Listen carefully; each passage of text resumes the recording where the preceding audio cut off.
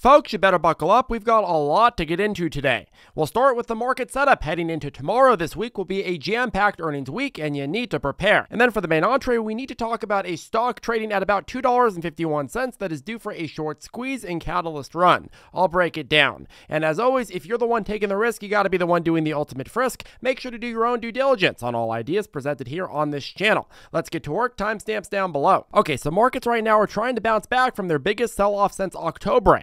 Big tech, with the exception of Meta and Tesla, are back and rallying. Absolutely stunning quarterly results from Microsoft and Alphabet have got people very excited. You also have this huge IPO of Rubrik, which is an AI cloud data management and security company. The interest in its IPO signaled that there's still a ton of capital willing to froth up AI names. And now this coming week, we've got some big names reporting as well. SoFi, PayPal, 3M, Amazon, AMD, MasterCard, Qualcomm, Apple, Coinbase, DraftKings, the king of drafts. Now, the far-reaching, market-shaking ones are going to be your Amazon and Apple. And in terms of chips, I mean, AMD also is very likely to be far-reaching as well. Now, if you look at Amazon, it's had about 4 upward EPS revisions in the last 7 days and 9 in the last 30 days. If you look at Apple, you've seen 2 upward revisions in the last 7 days and a total of 3 in the last 30 days. So expectations are getting higher and higher for companies that matter the most this week. You go over to AMD, as we've spoken about, AMD has been pivoting hard to dominating GPUs and is trying to take some market share from NVIDIA. It's trying to chip away some of NVIDIA's market share, no pun intended. So we'll see a report on the progress on that, and its data center revenue is also expected to drive record profits. Okay, next, what about SoFi? SoFi, the Fi of the So, is reporting tomorrow morning, and SoFi has been on a pretty long train of reporting impressive growth, with their last quarterly revenue reaching $615.40 million, far exceeding the analyst expectations at what was then $572 million. This achievement represented a substantial 34.7% increase in revenue year over year, and looking to the future, analysts are pretty damn optimistic, and I believe that you should be too, about SoFi's prospects, projecting a pretty significant rise in the company's earnings. I mean, if you just look at their overall member number growth, it's pretty obvious that those members are going to be spending more and more money, or at least using more and more of SoFi's products and driving more and more revenue. You look at some of the consumer stocks reporting this week, you have McDonald's, Mickey D's, which keeps getting hit with higher and higher labor costs. This is going to be an interesting report. For example, in California, they just enacted a $20 minimum wage, which interestingly enough is specifically targeted towards big fast food companies like McDonald's. $20 is around a 25% raise from what California fast food workers were already making. And of course, what they were already making were some of the highest numbers in the country. And McDonald's has been indeed raising prices on their meals for months to prepare for this. So this report is going to be super indicative of the consumer's health to see how well McDonald's and other chains are going to be able to pass on these costs to consumers. And of course, around the nation, we're seeing similar changes, not as high as California's, but similar labor cost increases for McDonald's and other fast food joints. Obviously, if McDonald's starts going under, that's going to be a big disaster down the road for some of the healthcare stocks that service a lot of the diseases that fast food causes. And it's going to be a big disaster for a lot of the gym companies, a lot of mom and pop gyms that are going to have a hard time attracting customers that aren't as fat as they used to be. So anyways, heading into this week, we've got 2 big tech companies with high expectations, some everyday consumer stocks indicating consumer health and sentiments, like again, McDonald's, Starbucks, MasterCard, so forth. You have a major chip company reporting and more. So will markets continue to recover, or is this just a fake out? There's a lot of risks pointing to the downside, but there's also some room for companies to beat. So let us know your take down below. Now, in terms of stocks to watch closely this week, take a look at Bitcoin miner Mora. So Mora has been climbing from lows at $14.27, and I believe as we get into the historical data of what happens post-halving, which is prices go up, well, you're going to see Mora continue to run. Mora reported some pretty hot numbers in her last quarterly report, and I believe you'll continue to see that be a trend in the next report, since that covered Q1 of 2024, and that was a really hot time for Bitcoin. Mara's report is expected to come May 9th, and I'm looking forward to seeing that. May 9th is the week after this coming one. The other stock to watch before we get on to the main entree is Palantir. You see, Palantir is staging a comeback right now, heading into its earnings as well. Earnings are going to come out on May 6th, the same week of Mara, the week after this coming one, and there seems to be some available space to get some of that anticipatory run heading into that report.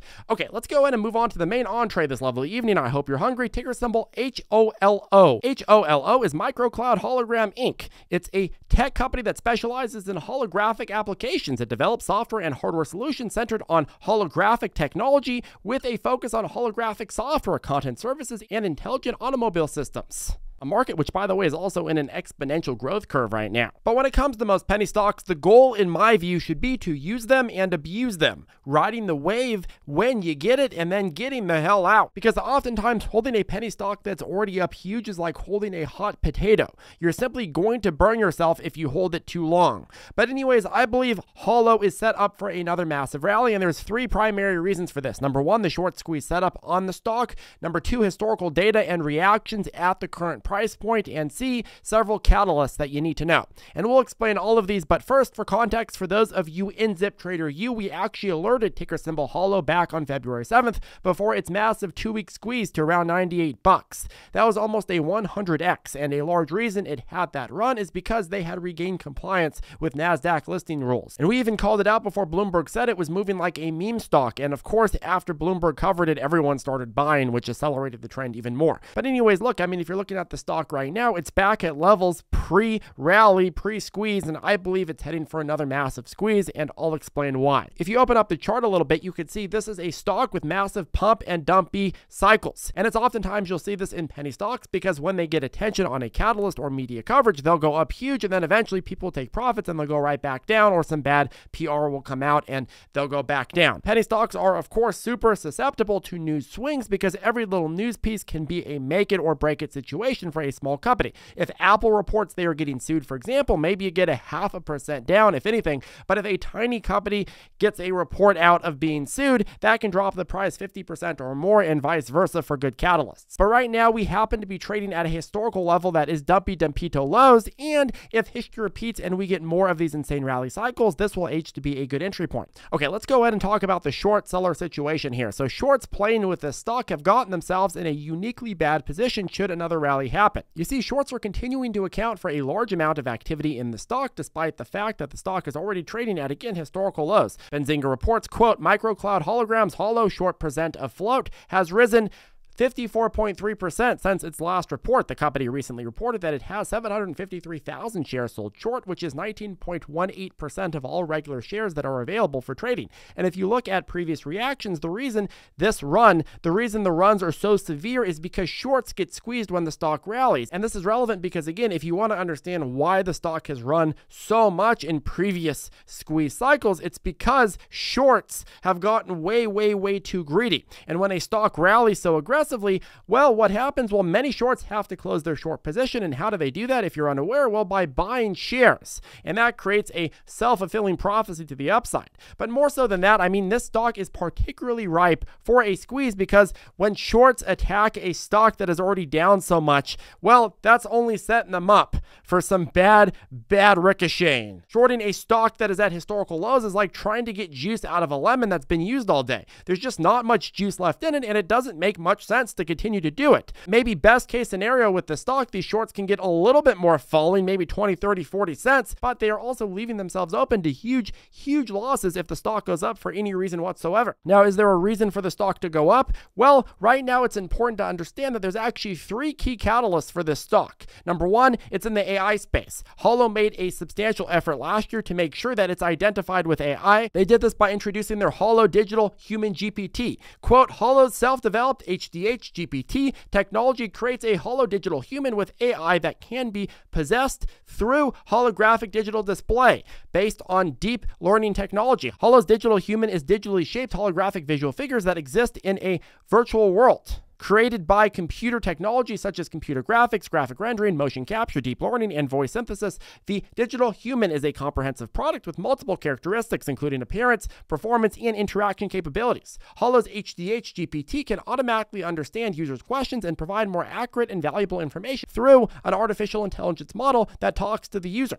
The HDH GPT technology developed by Holo can make the dialogue of characters in the virtual world more realistic and closer to human beings, with the ability to memorize and achieve continuous dialogue. Now, this catalyst is important because it means that whenever the stock rallies, well, media is going to cover it by calling it an AI stock, which will justify the rally in many people's eyes and cause more rallitos. Remember, companies responding to what investors want, which is AI exposure, is a very, very big deal for the stock price. Okay, number two, the joining of the Communications Industry Association. So it was announced back in February, the wary of the Feb, that Microcloud Hologram planned to join the Communications Industry Association, and this association includes Amazon Amazon, Apple, and Meta. And this is another good catalyst for the stock and something that media, pundits, and such can talk about quite a lot. Number 3, the stock regained compliance. Holo got a delisting notification from the NASDAQ back in 2023 because they were trading at under $1 per share, but now they are well over $1 and have an incentive to keep it up again so they don't have those delisting threats again. Now, when you go back to the stock, the overall bigger picture view here is here you've got a stock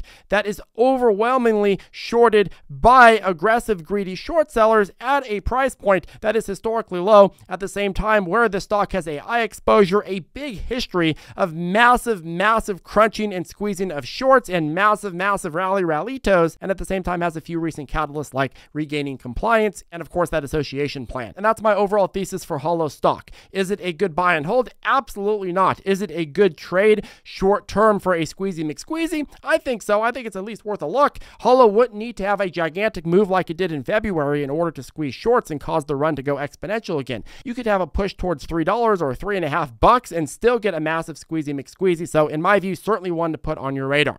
Anyways, that caps off today's video, and I do want to give you a quick plug. Today is the last day to take advantage of our sale on ZipTrader options. You will get $200 off with coupon code FLASH200, and this deal expires shortly after midnight tonight. The volatility right now in markets means it's a great time to start trading options. Some of the recent alert winners include Tesla puts, which had an around 89% increase alert price to highs. Gold calls, which ran 129% alert price to highs. Nvidia short-term puts, which ran about 74% alert price to highs. SQQQ calls, which ran about 91% alert price to highs. And on top of that, we've made numerous strategic dip buy alerts as well, and I believe those are going to age very well as markets do what they always do, which is sell off and then rallito and back and forth. Anyways, if you'd like to join, make sure to use that coupon code FLASH200 before midnight tonight, and we'll see you there. Anyways, folks, that caps off today's video. Have a good rest of your weekend, and we'll see you in the next one.